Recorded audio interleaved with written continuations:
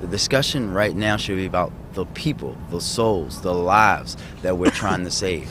There will be a time to discuss about a bridge and how we get a bridge back up.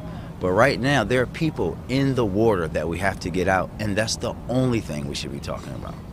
We were able to remove 2 people from the water. One individual refused service and refused transport. Essentially, that person was not injured.